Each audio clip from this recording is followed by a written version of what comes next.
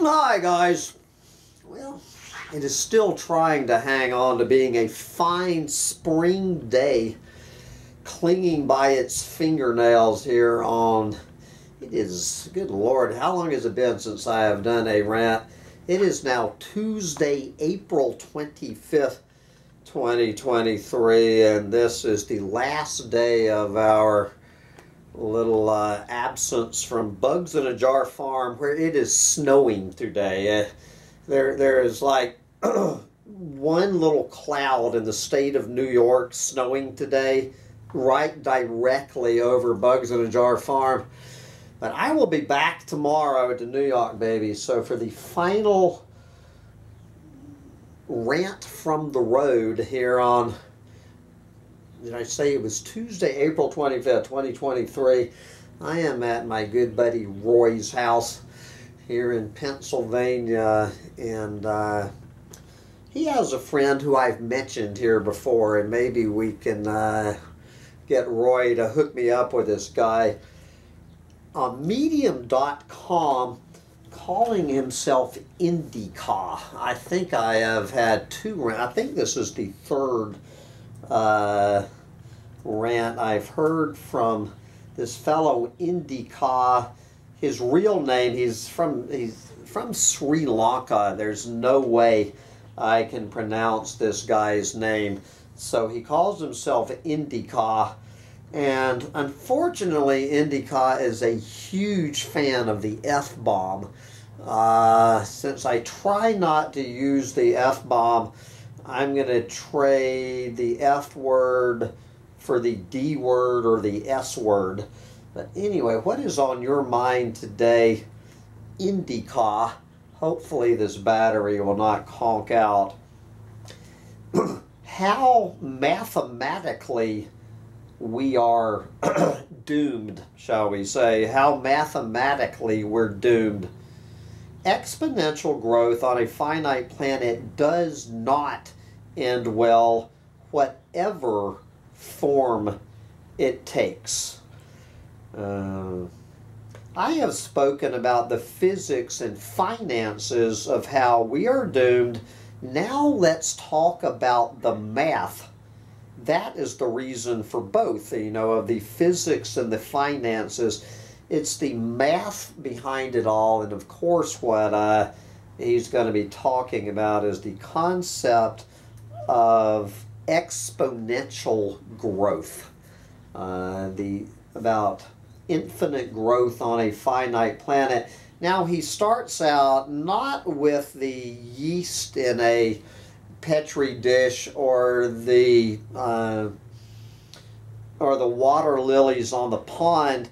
What he does is goes through the old story about the rice on the chessboard. The chessboard problem. I'm sure we've all heard of that. So anyway, I'm not going to repeat all that. So the bottom line is we ignore this parable at our peril. The parable of you put one grain of rice on the first, and then 2 on the second, 4 on the third. By the time you get to the 64th square, the entire planet is buried under 4 feet of rice. Okay, take it away and explain why mathematically we're doomed. Due to the chessboard problem, exponential growth is absurd, and we have based our entire civilization on this absurdity. Modern society, unlike the ancients, requires exponential growth for social stability. It is a belief we all generally share, and it is the belief that is killing us. Climate change and resource collapse are just symptoms of believing an impossible thing and following it into absurdity. You cannot have infinite growth on a finite planet.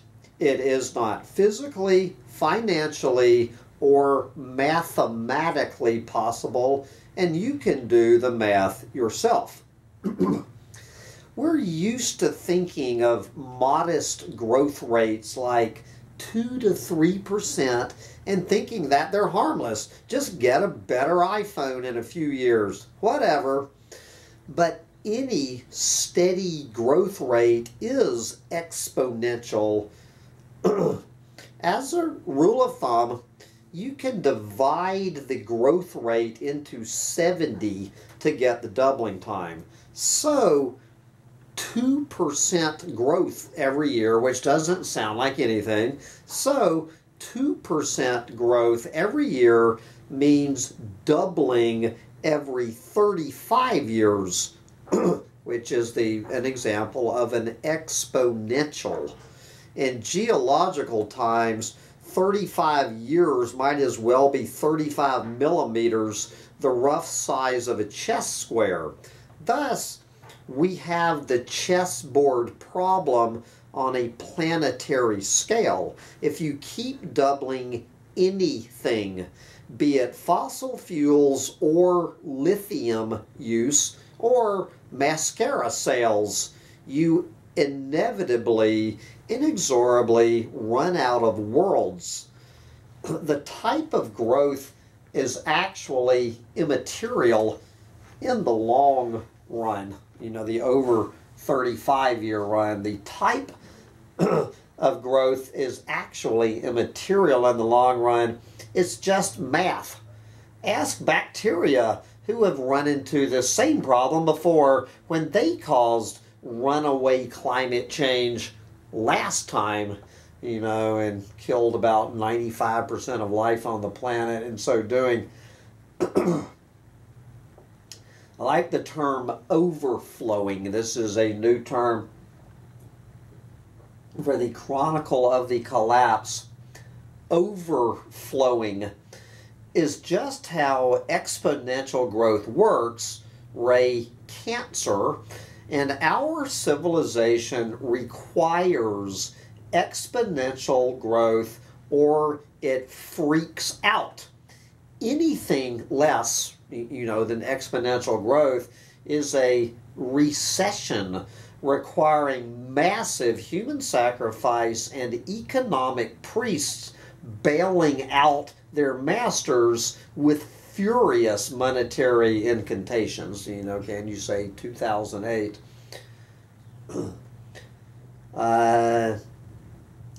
Anything to keep the ball rolling, but no one questions where the ball is going, where it must go to.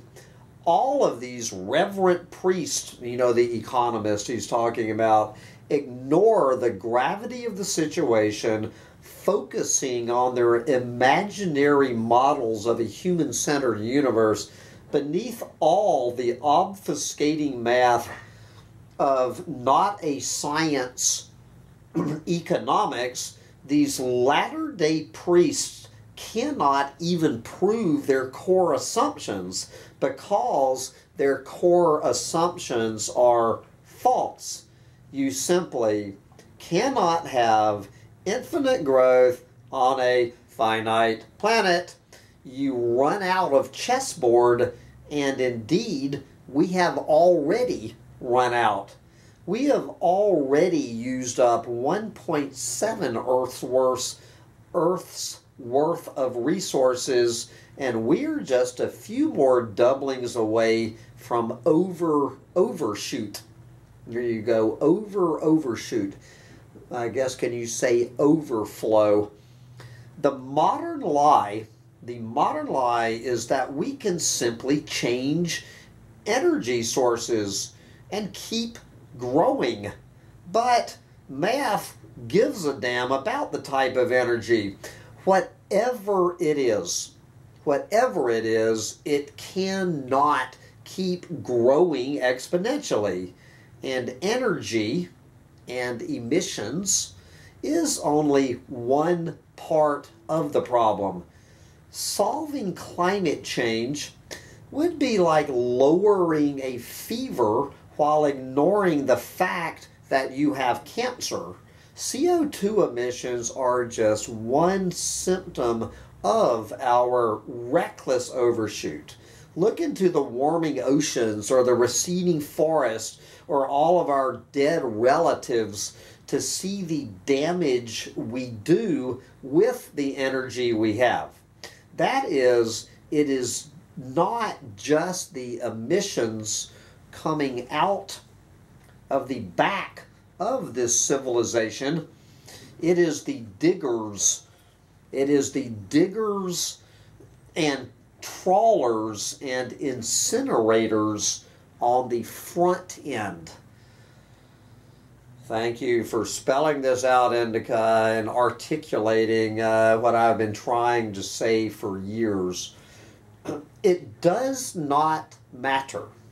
Okay, guys, read Indi.ca's lips. It's kind of hard to see Indi.ca's lips because he's behind a mask, but we won't talk about that. Read Indi.ca's lips. It does not matter if we use clean solar and wind and never touch a drop of oil again. First, we would just use the energy for destroying other parts of the earth, mining lithium and paving roads and otherwise screwing things up. And second, the second law of thermodynamics would catch up. Any work generates heat.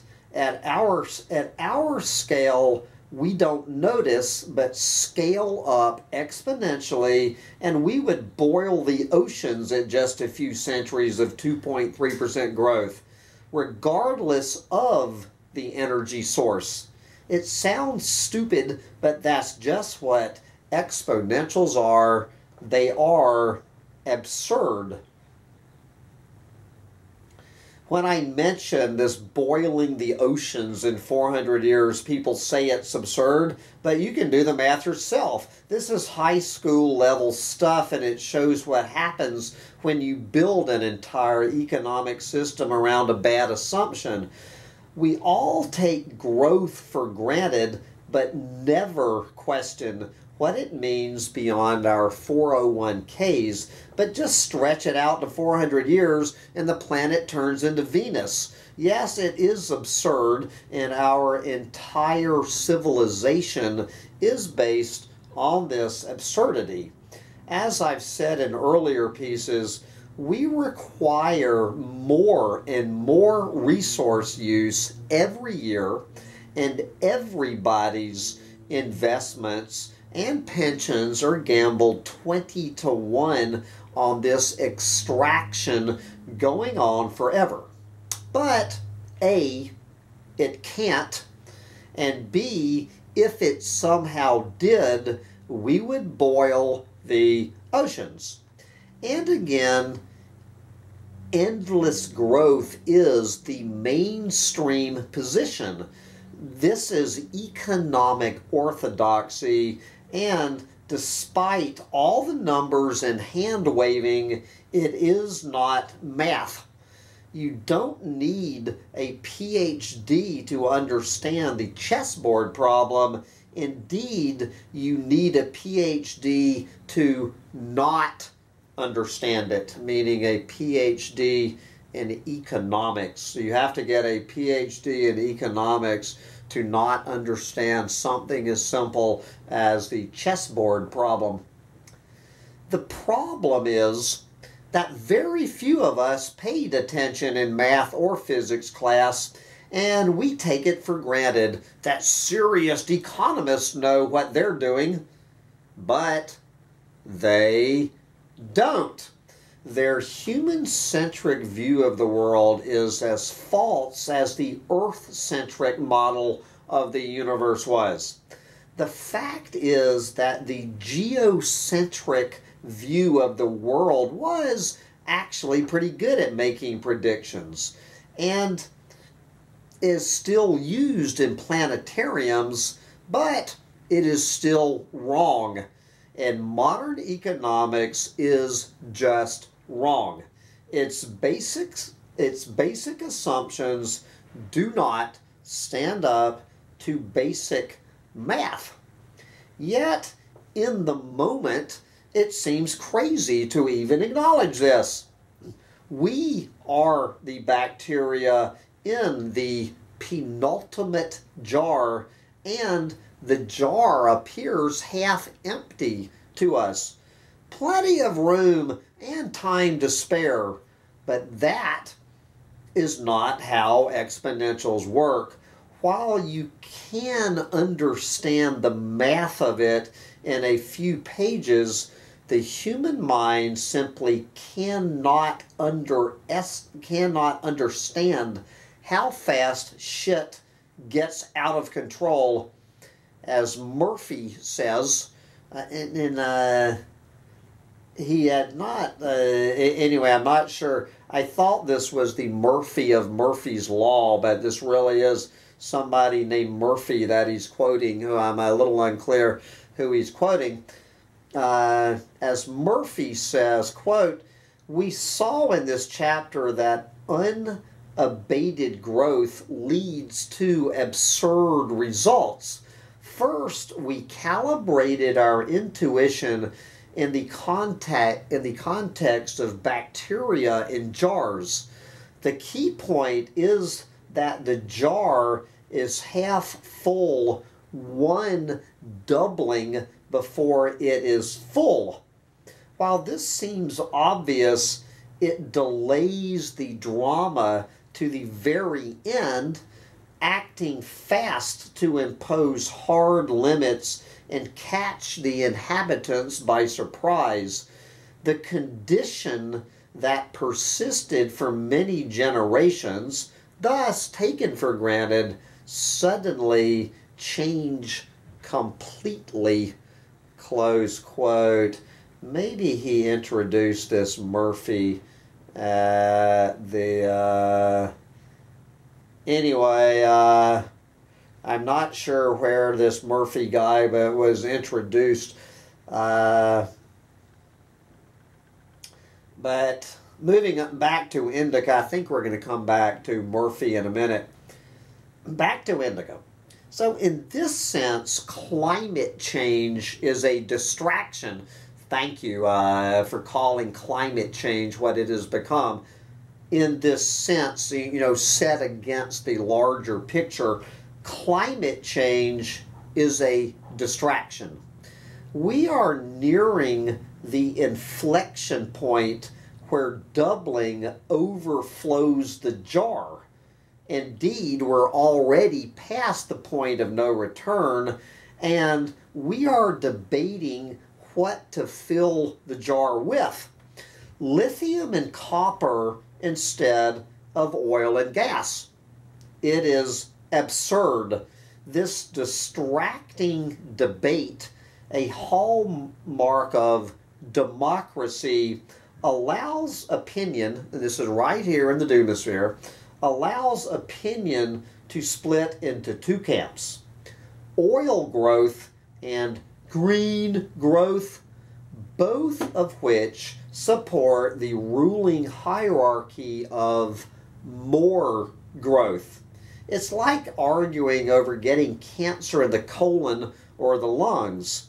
Exponential growth anywhere is a cancer. We are missing this point at our literal peril. Thank you very much. This is Indica's way of saying, what I'm always talking about, that it is the frying pan and the fire. It's no longer frying pan or the fire. It's all burning the planet up. We are now going into the frying pan and the fire with this false distraction debate. It makes no difference. Fossil fuels, clean green energy, frying pan and the fire. We are missing this point at our literal peril. Our growth, I don't care what color your growth is, our growth is killing bees, destroying forests, and stripping the seas. Hell, it doesn't even make us happy. If we find, thank you very much, if we find magically free and green energy, we'll just use it to, and I'm going to use the F word, to fuck the fish and birds and the trees even worse.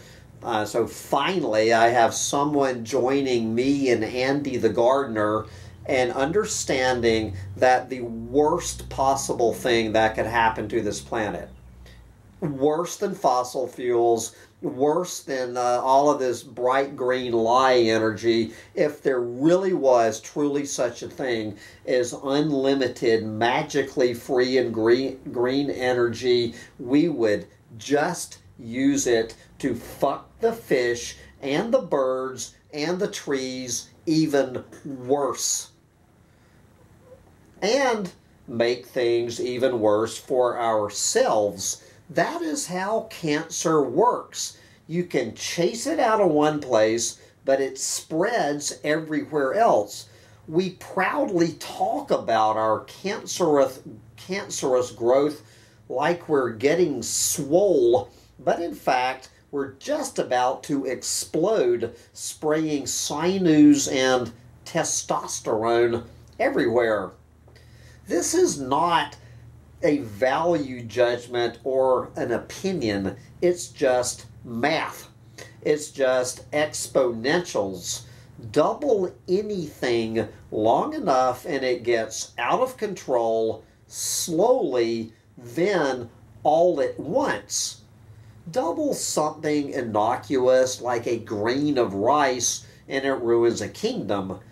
Double something toxic like oil and you poison the skies.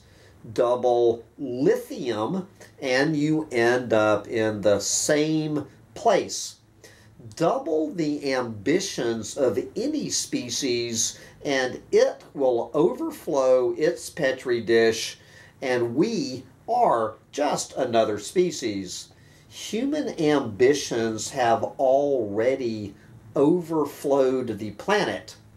It doesn't matter if we get to Mars. In fact, it is entirely possible that we already did this to Venus in the long-forgotten past. As Murphy says, quote, "In the end, physics puts a timeline on expectations with respect to growth in energy on Earth," close quote. Okay, so his blog, and he links you over to this fellow Murphy's blog. His blog is called Do the Math, and the textbook lays out fascinating homework in exponential growth.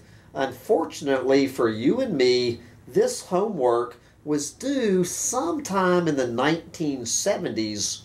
You can do the homework for your own edification, but when it comes to understanding exponential growth, we have already failed. There you go. So thank you for the lesson in understanding something that we have already failed. And this is why we are doomed, or effed, as Indi.ca would say. But we're going to wrap up this because I'm excited to learn. I did not realize I was in the hometown of the old Bethlehem steel factory. Good God. So we are literally going to go chronicle the collapse of the Bethlehem steel factory coming up. I highly suggest you get out there and enjoy your steel factories and your lithium mines and all the rest of it while you still can. Bye, guys. All right, little dog, did my battery survive? I don't believe it.